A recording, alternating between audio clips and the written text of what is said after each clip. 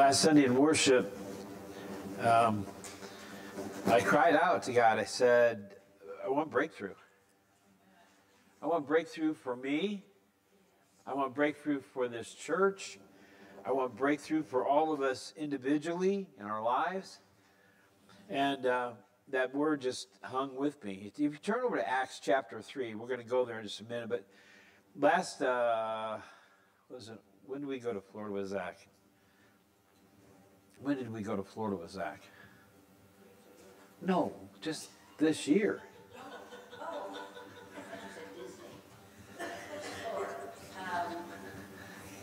It's okay. It's all right. It's all right.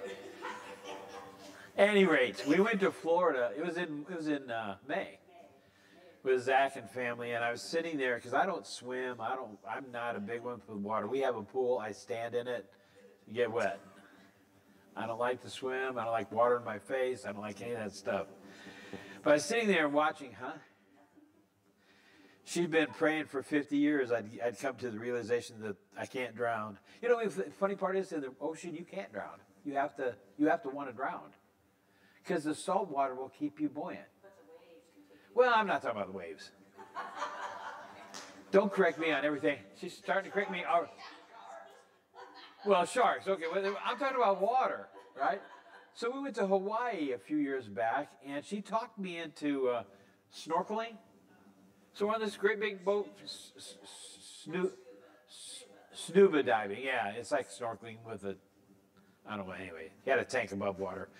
Anyway, so I get in there, and I'm petrified. I am, they put a weight belt on you, so you stand down a little bit. And I am just, I'm petrified. And I'm just like, I'm crying out to God first. Please do not let me drown in this water. We're in Hawaii for fun, okay? And so I'm crying out, and I find, Debbie, I gotta get out of this water. Finally the guy comes by, takes the belt off, my body goes to the top of the water, basically, you know. It's like, anyway, that's a whole nother story. But I was sitting there in Florida, and I had this journal with me. I was sitting there watching everything, and I was just thumbing through it just a second ago. One of the things I journaled in here says, and this is just a thought, so realize there's no beginning to it, maybe no end to it. Okay, so my thought went, but how do we do it when to us it seems so simple, even boring? In other words, what I'm talking about here is writing, basically. How do we write our story? Because every one of us in here have a story. How do we do it? It seems boring to us. Our lives may seem, well, maybe some high points, low points, but for the most part, we think, well, I've got a story to tell. Because yet really, no one's life is truly boring. We have moments that are special, oftentimes life-changing. Those are those breakthrough moments. But we have to start by putting it on paper and see the whole picture. It is seeing the whole picture, not just a snapshot of our lives that changes us and changes others. Through each hill, each valley, we have a story that no one else has. They may be close, they may be similar, but no one else has your story. You know, those breakthrough moments, and I've got more in there really line up with what I want to talk about. And today in Breakthrough, the title of this message is Breakthrough. And I believe that's actually the title of my next book that I'm going to write. Rob's got one that he said I'll get back one day this year. And it wasn't hard. I sent him to it. It was already done. All he had to do is edit it. But he's a busy man, so I'll give him that. Anyway, Acts chapter 3, verse 19 through 21 says this. Repent therefore and be converted, that your sins may be blotted out, so that times of refreshing may come from the presence of the Lord, that he may send Jesus Christ, who has preached before you, whom heaven must receive until times of restoration of all things, which God has spoken by mouth of all his holy prophets since the beginning of the world. Breakthroughs happen. They happen for a lot of reasons. They happen at different times. You know, rough times seem to come, and sometimes they come in abundance.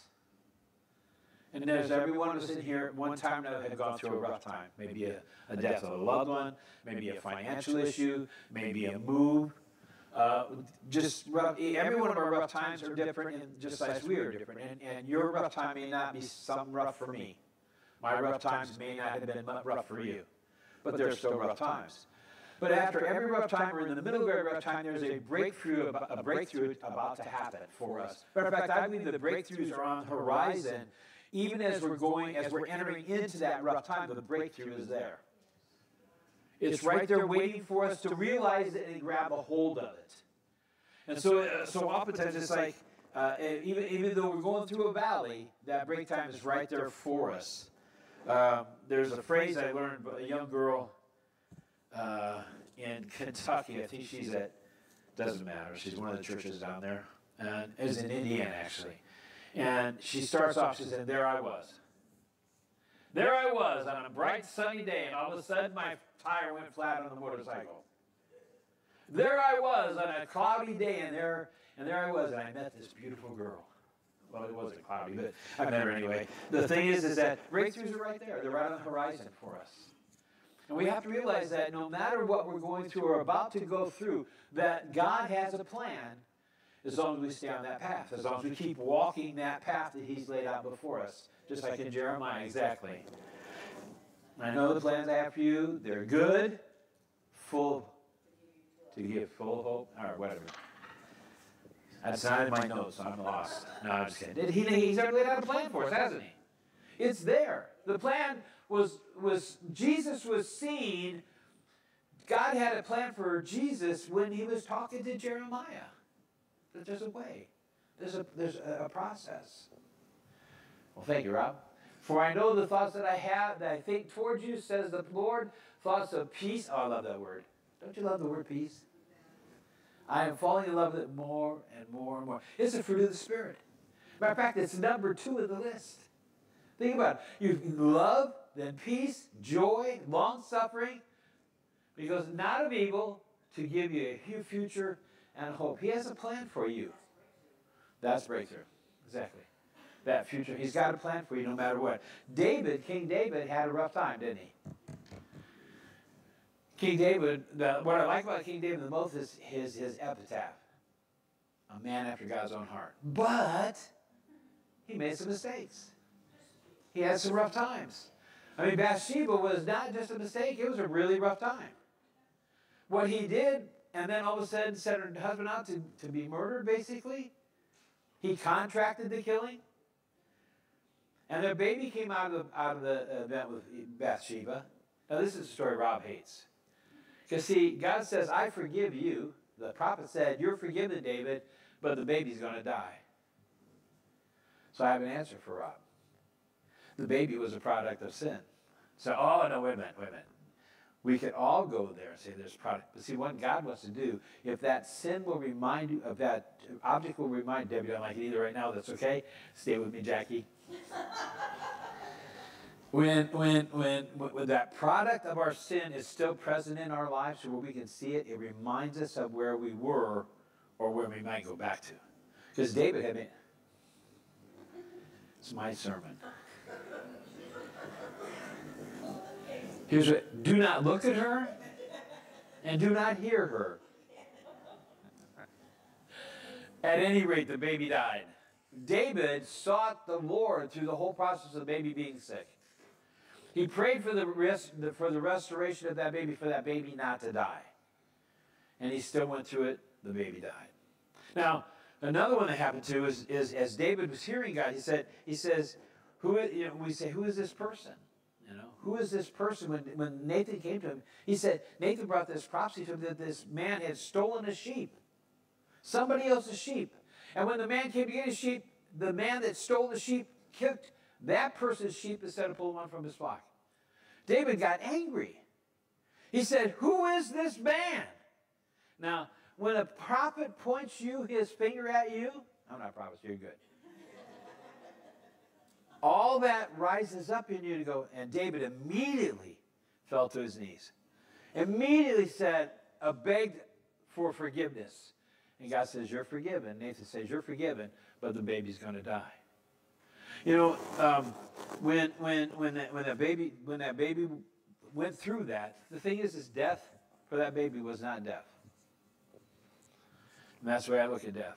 If we know the Lord and that baby was innocent, that baby's in heaven. David got to see that child when he left this earth. Peter was another one that went through his struggles, didn't he? Here's what Jesus says in Luke 22, 31 through 34. Simon, Simon, Satan has asked to sift each of you like wheat. But I have pleaded in prayer for you, Simon, that your faith should not fail. So when you have repented and turned to me again, strengthen your brothers. In other words, he said, I'm praying for you that you don't fail. Isn't that Jesus interceding for all of us that we don't fail? That's an example that he's always in intercession for us. But when we fail, he said, when you turn back, when you come back to me, how many of us have turned away at one time or another and came back? Jesus says, just strengthen your brothers. What does that mean? That means in that turnaround that we made, that there's a point in that turnaround, in that rough time we're going through, that can be a benefit to somebody else that may be going through it also when they see you get through the other side. When your breakthrough comes, is an example of I'm not living there anymore. I'm not a part of that. Now, that may be a part of my history, but that's not who I am today. That's not where I live at today. So we don't talk, a lot of people don't like to talk about their history. Well, history is a good thing. It does tell us that God's God, and his promises are always true. He's right there with us. He's there every step of the way. When you feel the lowest, when you feel the most outcast from God, God's still right there with you. He did not leave you. And you return to strength. Pick on Rob. Rob was raised in a pastor's home. But Rob decided when he went in the Army, Rob was going to show as much as he could how much he wasn't a PK.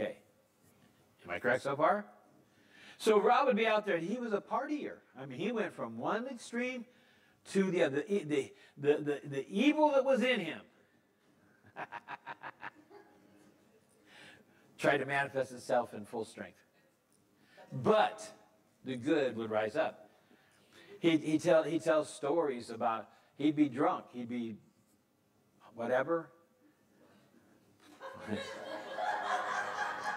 Plastered. But yet the good in him would rise up, and he would argue the Bible at the bar. But you know, a lot of times you go to a bar and listen to the conversation, there's a lot of that goes on anywhere. Why? Because the good that's in us wants to rise up in us and take us away from where we're not supposed to be into our breakthrough. To get us where we're supposed to be headed, what we're supposed to be doing. And there's every one of us have been in a place in our lives that the breakthrough is right there, and we're still stepping into the problem. We're still standing in the midst of the misery. We're still there. It's sort of like the first chapter in Brian's book. He talks about his dad. And his dad was being told, I'm just giving you a little preview of the first pages. His dad's being drawn to the kingdom, but he's still doing what he wants to do. Full throttle. He had a coworker that was witnessing to him. But it took his son coming into the bedroom and speaking into his life and going to work the next day, and the guy saying the exact same thing that Brian told his dad. That's a breakthrough on the horizon. And look what it did to a family. We get into those places, and we still, by our own will, by our own wisdom, which is really not the right word, we put ourselves in a place where breakthrough has to come. It's there. And when we see the door open, the door swings open, and we run in because that's where the Lord is. Paul was another one like that. Acts chapter 9, verse 1 through 5 says, Meanwhile Saul was uttering threats with every breath and was eager to kill the Lord's followers. This guy was on a mission, wasn't he? And he was known throughout the land who he was. And so he went to the high priest. He requested letters addressed to the synagogues in Damascus, asking for their cooperation and the rest of any followers of the way that he found there. And he wanted to bring them, both men and women, back to Jerusalem in chains. This was a man with, for whatever reason, evil was on him full throttle. Verse 3 says, as he was approaching Damascus on a mission, a light from heaven suddenly break through. A light from heaven suddenly shone around him, And he fell to the ground and heard a voice saying to him, Saul, Saul, why are you persecuting me? And his only words were, who are you? I'm Jesus Christ, the one you're trying to, the one that you're trying to destroy, the work that you're trying to destroy. There's another one that in the scripture we look at breakthroughs that didn't happen. Judas. Matthew chapter 26, verses 14 through 16 says this, and then Judas Iscariot, one of the 12 disciples, went to the leading priest and asked, how much will you pay me to betray Jesus to you?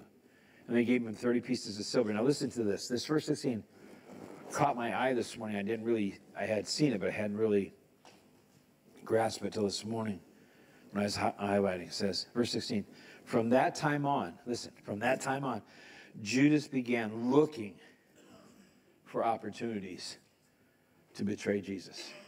That was the front of his mind. That was what he saw Jesus. He saw things. He started looking for ways to betray Jesus. You know, when we get into sin, we start following the things of the enemy. That's what we start doing. We start looking for ways to sin.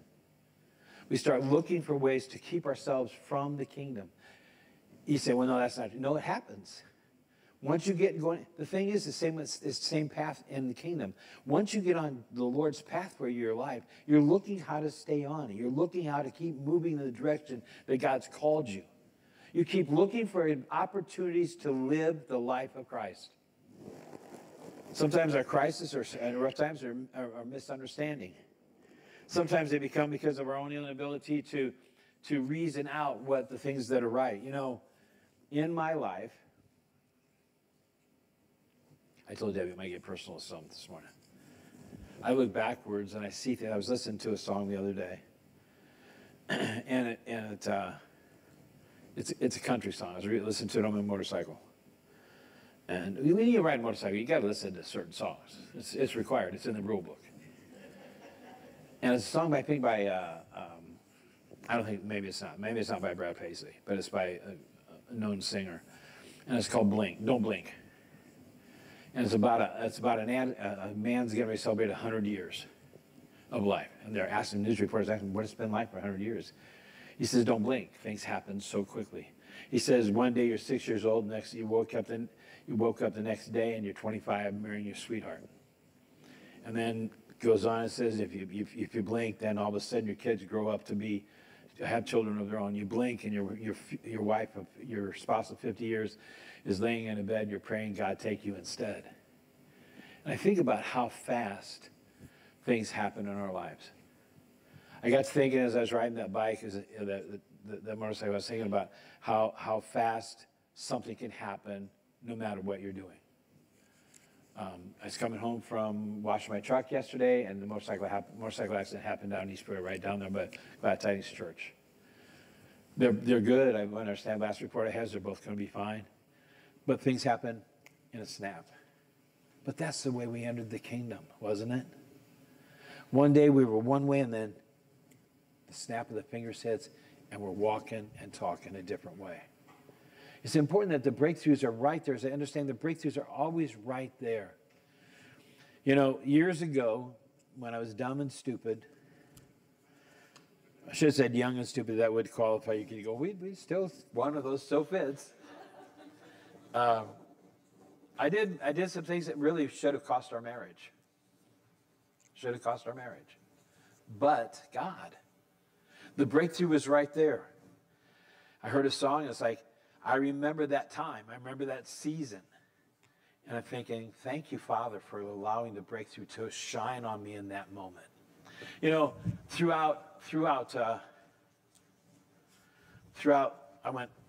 love journaling. I love this journaling. Isn't this cool looking? Anyway, at about 10 years old, I was in the closet, called out to God. Boom, breakthrough. He laid his hand on me. He showed me, he laid his hand on me then. At 18 years old, not served him yet, but his hand is on me. I said a sinner's prayer in Steak Shake parking lot after me and the Jesus freak got done cleaning the parking lot for the night.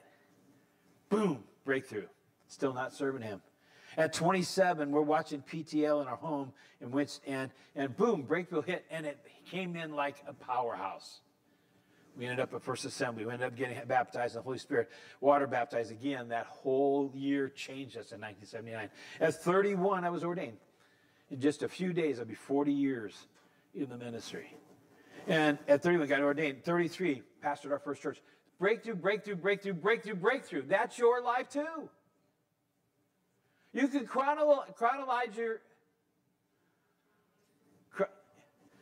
yeah, something like that. Anyway, you can look at your... You can chronicle your life. So to be chronologically correct... I can't hear my... You can chronicle your life. You can order your life. There's a good word. I like that word. You can order your life in such a way you go, breakthrough, breakthrough. God was here at my least unexpected time. God was there. He was waiting for me to turn towards him. He was waiting for me to run through the door. Beloved, we all have those times. We've all had breakthroughs. Jesus had a breakthrough. Actually, but he went through a rough time first. Verse 36, chapter 14 of Mark, he says, "And Abba, Father," he cried out. He's on the cross. He cries out, "Everything is possible. Please let take..." No, I'm sorry. He's in Gethsemane right now. He's crying out to God to change the path that he knows he's got to take. He said it 3 times. He prayed the same prayer 3 times. Just take another way. You can do anything, God. How many times have we said that? How many times have we said, God, I don't have to go through this. You can do it. You can take care of this. Jesus said, "Abba, Father," he cried out, "everything is possible for you. Please take this cup of suffering away from me. Yet I want your will to be, not mine." He said it 3 times. God had a plan.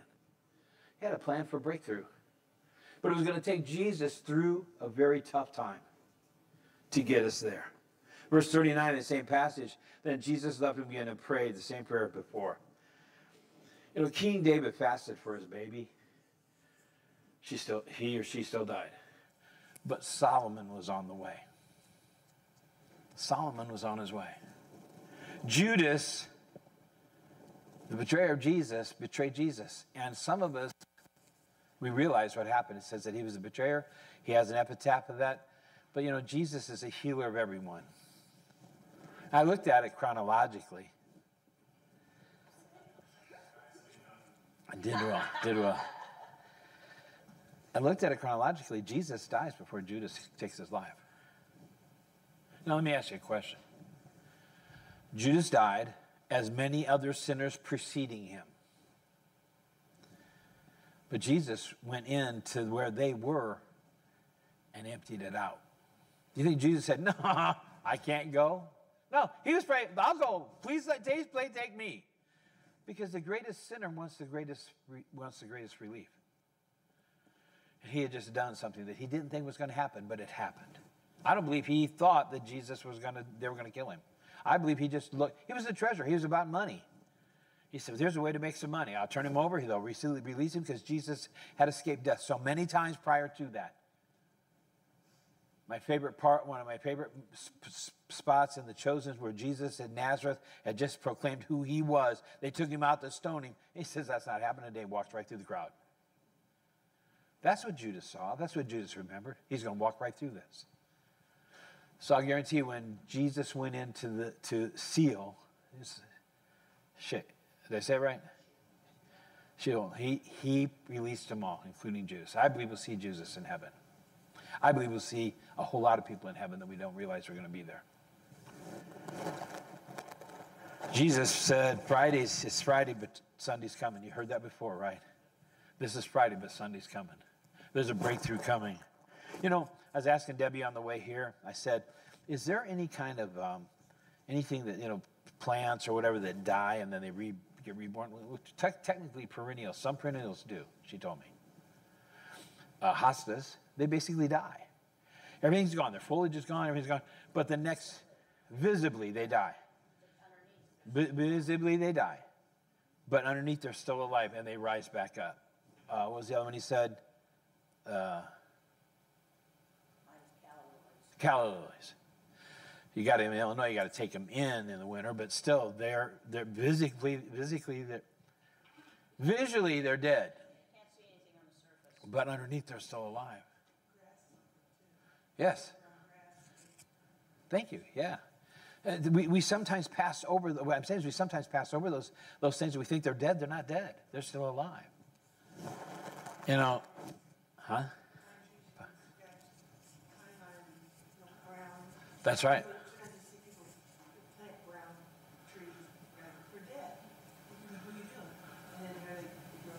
Yeah, exactly. And there's so many that we just sort of bypass. Jesus died, but he lived. The seed was planted, exactly. So when do our breakthroughs come? Sometimes our breakthroughs come right away. We step into the problem and our breakthrough arises. Sometimes we're in the middle of it and have gone through it for a while, and then the breakthrough shows up and we recognize it and we escape it, you know. Jesus, Paul, Peter all went through their rough times. They all went through the rough times. You say, well, wait a minute. There's going to be people out there who say, we don't have to go through. You're right. We don't have to go through those. But when we are, we're no different than Peter, Paul, or Jesus. They went through them and came into their breakthrough. Their breakthrough was on the other side of the trouble they were in the midst of. Rob's breakthrough was on the other side of all those times he was running from being who he really was.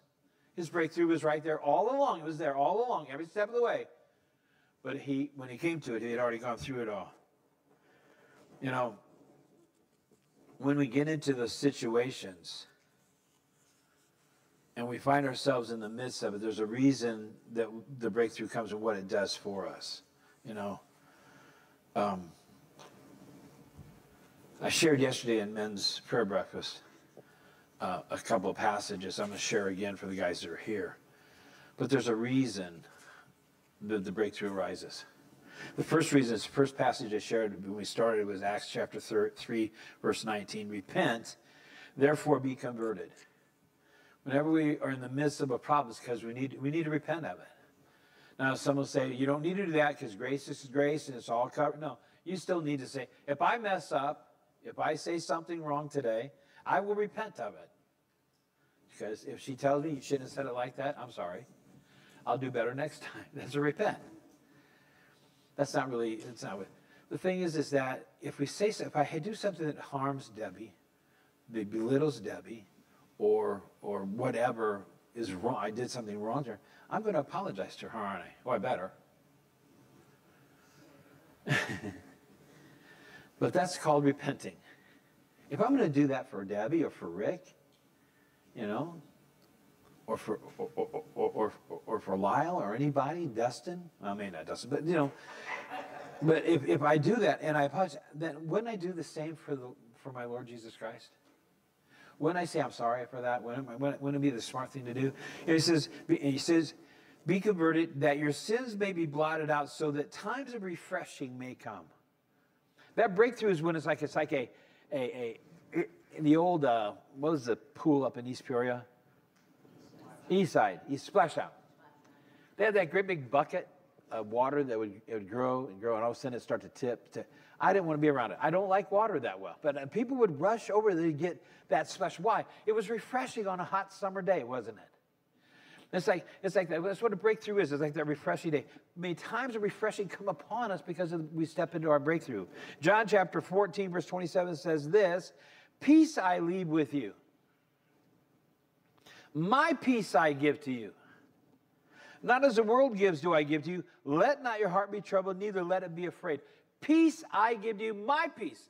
That's the peace that kept Jesus on the cross.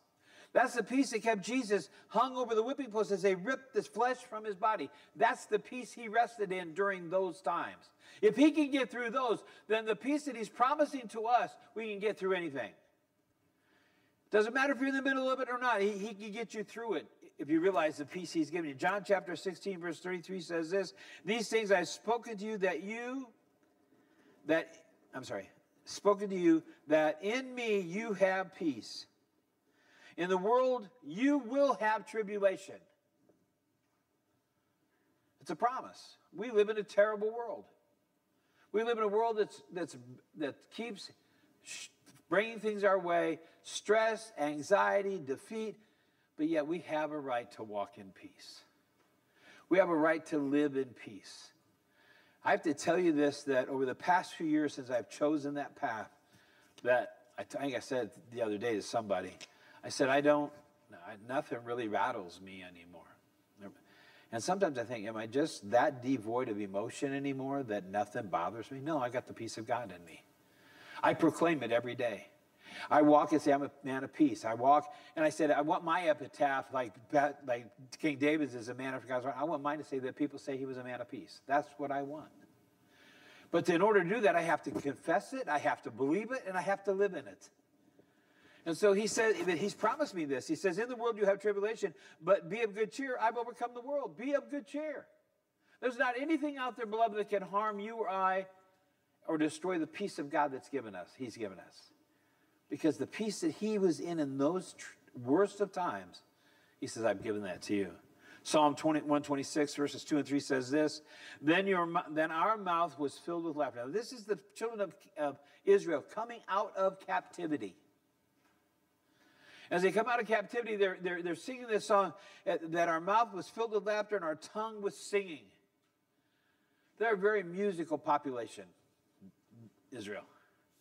They love to sing. They love to dance.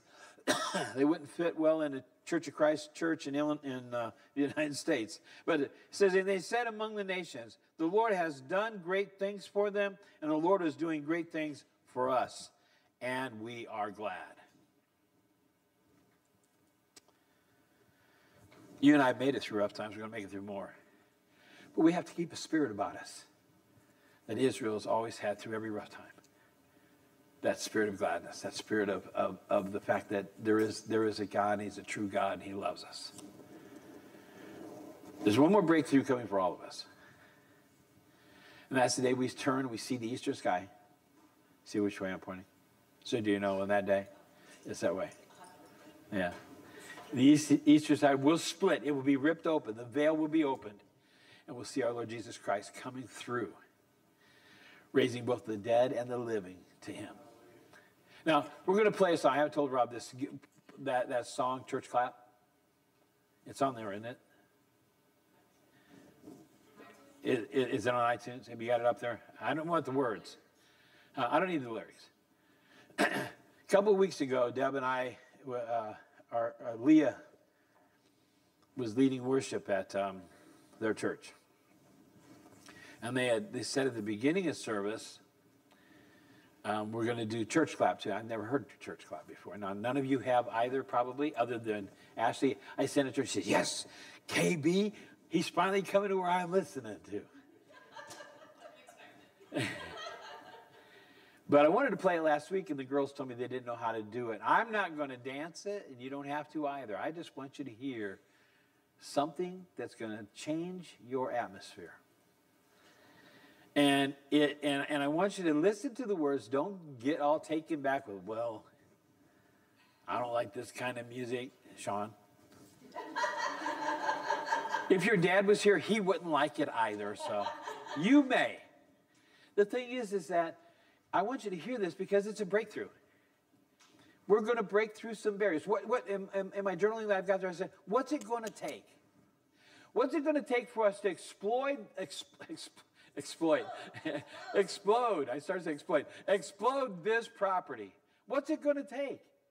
Is it going to take that counseling center, that freedom center we're building over there? Yeah, that's going to be part of it. Is it going to take? What's it going to take? What's it going to take in you and I to be different? What's it going to take for you and I to go through another breakthrough and say, this is where I'm supposed to be? Cheesecake. There's some donuts back, but I don't even think cheesecake. It's going to take us being different than we were before. It's going to take us leaving here. It's going to take you coming to class tomorrow night, even though you worked all day, and sitting and listening to an explosive teacher teach an explosive book about an explosive subject. That's what it's going to take. It's going to take you being here on Thursday nights for a mountain moving service. It's going to see that. It's going to take men being here on Saturday morning once a month. Once a month. What's it going to take once a month for women to be here for the Bible study? It's going to take those times. It's going to take you planning a trip maybe to Kentucky during homecoming, or taking some days off from work or vacation, whatever, and being down there. It's going to take you and I stepping out of our boxes. It's going to take you and I stepping out of our normal sea of life and becoming totally different than we were the day before. That's what it's going to take. I was singing in the car. It's the only place to do sing. I stand up here closer to the wall so that nobody hears but me. The thing is, I was sitting in the car, and we were coming back from Kentucky. We had a leadership meeting last week. Coming back from Kentucky, and Debbie's resting because she had a really bad night's sleep before. And I was singing, and all of a sudden, I just started praying in tongues. And I kept it low. And I didn't realize she was still awake. I would have done a whole lot of that. But she loves to hear me sing. That's why she loves me so much. It's just, I'm her favorite singer. Well, not really, but I keep that in my mind. But I'm the only one who hears recorded a CD, so I can tell you about it. And so it's like, the thing is, you'll never hear it. It'll never be on the Walmart's stands. But the thing is that it's breakthrough. I want breakthrough in my life. Last Sunday, I stood up here during worship, and I said, I just want breakthrough, Father. I just want breakthrough. This place up here is open every Sunday. Every Sunday. You can come up here. You don't have to stand in your pew to be back there. You don't have to stand there and put your hands on the bench. Now, I want you to worship the way you worship. I'm not trying to force anybody to do anything, but this is open. You can come up here. You can worship God. You can go over there and worship God. You can walk around the building and worship God. But breakthrough's got to come. It's going to take us doing something we've never done before. That's what brings breakthrough. Doing something we've never done it that way before. We're going to close this service, and we may do it more after this. I don't know.